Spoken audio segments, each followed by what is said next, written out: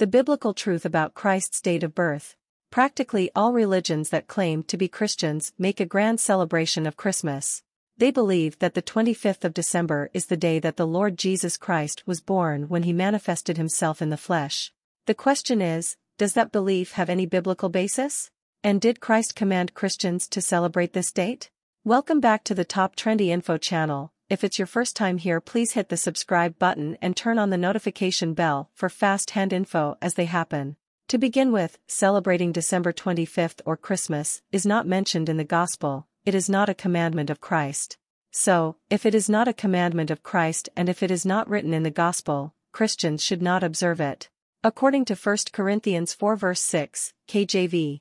And these things, brethren, I have in a figure transferred to myself and to Apollos for your sakes, that ye might learn in us not to think of men above that which is written, that no one of you be puffed up for one against another.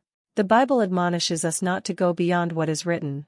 Meaning, our faith should be anchored on the things that were written in the Holy Scriptures. If they are not written, if they are merely man-made traditions, they should not be imbibed or be assimilated by Christians, no matter how spectacular and lavish they may be.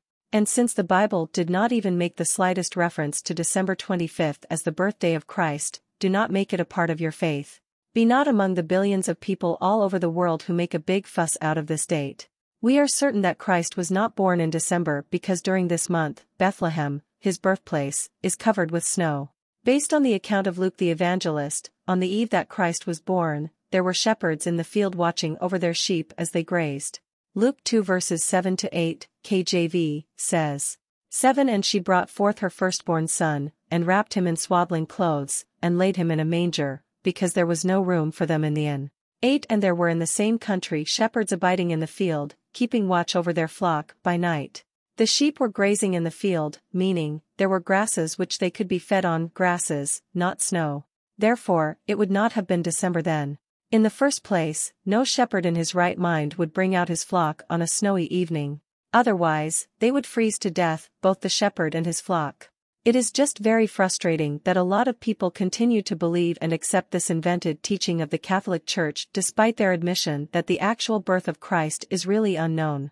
Apparently, the original date of their celebration was January 6th, until the Pope in Rome changed it to December 25th, the same date when pagan Romans celebrated their feast in honor of their sun god, a false god.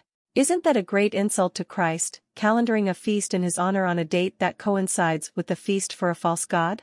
What's worse is that even different Protestant groups as well as so-called evangelical and Christian organizations have also joined the Catholics in celebrating Christmas, or Christ's birth, on December 25th. Actually, even the Iglesia Ni Cristo of Manalo, INCM, also believes in the invented story of the Catholic Church about Christmas. This is despite the repudiation their leader had made of the Catholic priests and Protestant pastors, saying that they were not of God, but of Satan or the devil. Ironically, despite Manalo's renunciation of the Catholic and Protestant churches because they are of the devil, they still imitate and adopt the practices and beliefs of Catholics and Protestants relative to the celebration of Christmas.